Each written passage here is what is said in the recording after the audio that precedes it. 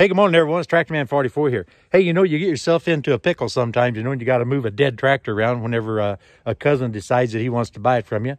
And so I'm at the mercy of my much older brother. I got him on a Kubota with his fancy international hat, and he's pulling around a Alice Chalmers B with a Kubota B3030. So I'm going to let you see his happy and smiling face. There we go. There's the B3030. There's a much older brother. Wave at everybody. Yeah, there we go. Those internationals don't fail. Him and his doggone internationals. I don't know what got into him. And here's our little B. And in the background, you can see an old Oliver 77. It's dead too. Well, actually it runs, but just not too good. It's a party. This little guy has gotten stuck sitting there over the last few years. So we're trying to bounce it loose a little bit. We got diesel fuel down the cylinders.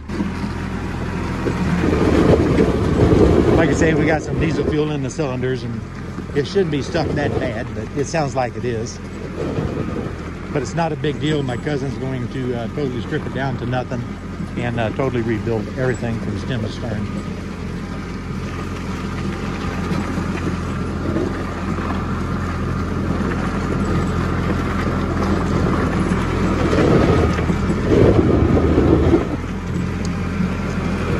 Usually they break loose by now.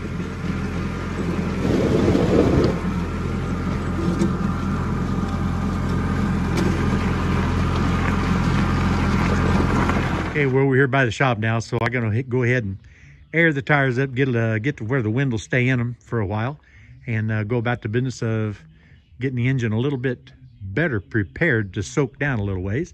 All in all, this is actually a pretty good tractor. We cut grass with it, several acres of grass with it for a number of years, and let it set for the last, I don't know, 3 or 4 years or so. I don't even know.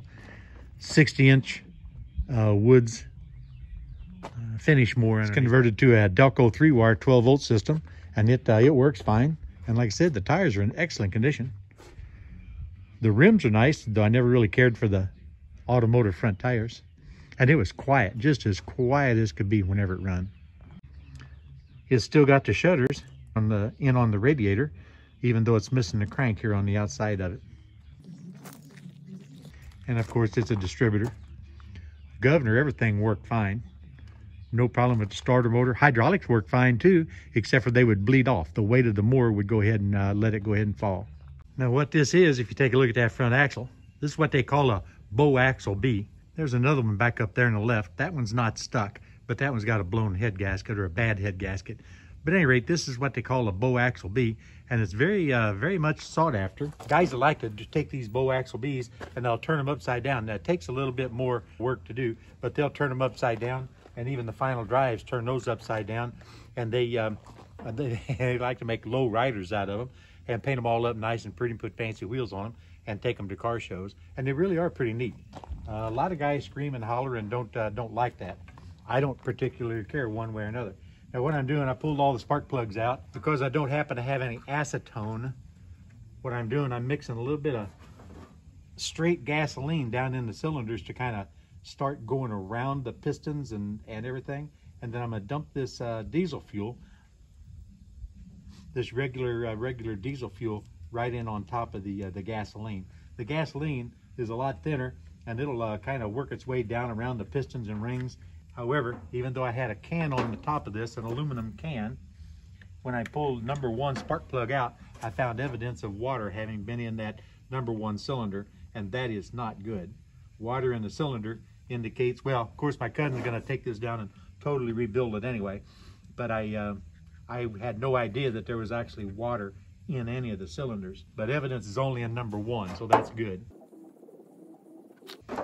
Now that I know that it's going to have to for sure come apart, we don't really have to soak this to try to get it broke loose before he picks it up. But now I know there's absolutely no doubt that the motor has to come completely apart. And that's not a big deal. I've got a C engine in on the engine stand right now that's suffering the same fate, except for all 4 cylinders were full of water on that one there. So it's been soaking for a couple of years. That one will also have to be a total rebuild.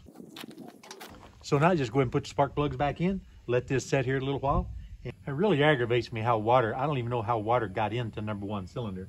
I used the I use Pepsi-Cola cans or Coca-Cola cans all the time simply because, you know, they're aluminum and they typically don't rot out. Never really had one rust through, and I don't see any holes in this at all. So I have no idea how water got into the cylinders. But maybe there's a hole in top of the muffler or something like that, or maybe it went around the pipe and down around the manifold.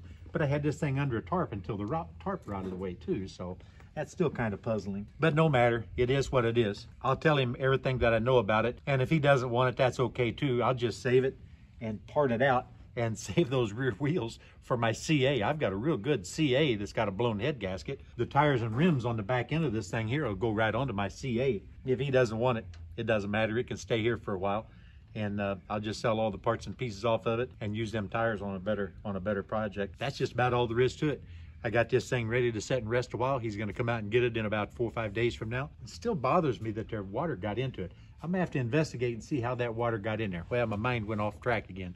But at any rate, it does bother me because I've got so many other tractors sitting around with buckets on them or whatever, you know, and I don't seem to have any issue or any problem. Now, see, you and I both thought we were done with the video, but I got to relocate it, move it out of the way so I can get stuff in and out of my shed. So now that a much older brother is gone, this is how we have to move stuff by ourselves.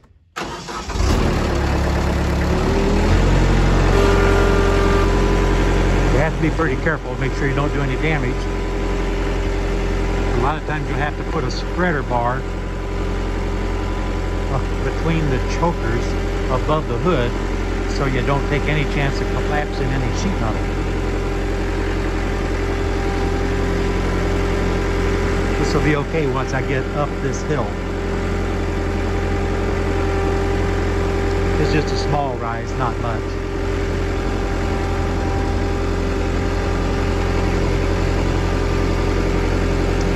I've got to just park the little guy over here where it'd be easy to load whenever they come over. Just going to turn it to the right here, right in behind this trailer. You're going to see the old Alice Chalmers road grader up in there. I may have to back up a time or two, I don't know.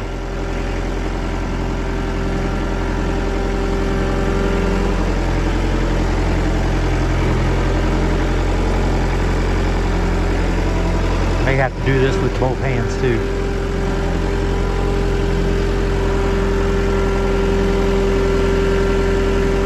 Now this will be good right here. I put the transmission in gear.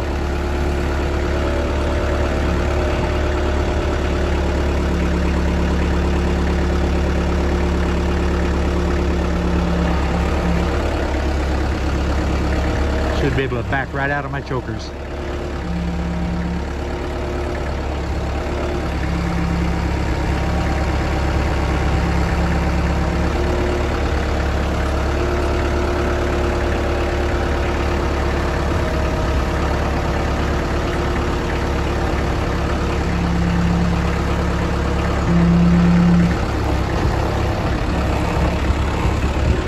It's actually a pretty nice little rig.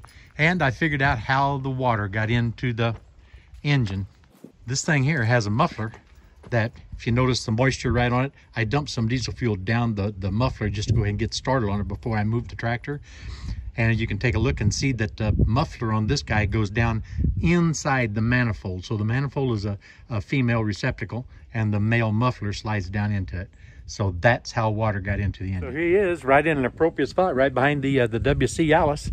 Be nice and convenient, easy to load up. All I got to do is check my chokers off, and it's going to sit here until Sunday whenever they come by at the trailer. And so, you know what? Now this is the end of it. It's TrackMan 44, and I'm out of here, guys.